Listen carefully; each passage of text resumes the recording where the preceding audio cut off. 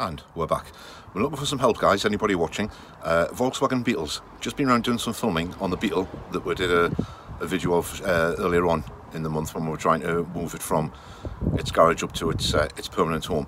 Now we're trying to get the car started. We're getting spark all the way through to the distributor cap, or at least to the end of the king lead, but we're not getting any spark from the points. And then we found this. I'll show you this footage coming up next. This little something inside the distributor. If anybody knows what that little black bit is there above the screwdriver, that bit there, anybody knows what that's for or what its purpose is in the distributor? If you can get in touch, just drop it in a comment below and let me know so we can try, because we're trying to get the car to fire up and the engine turns over no problem at all.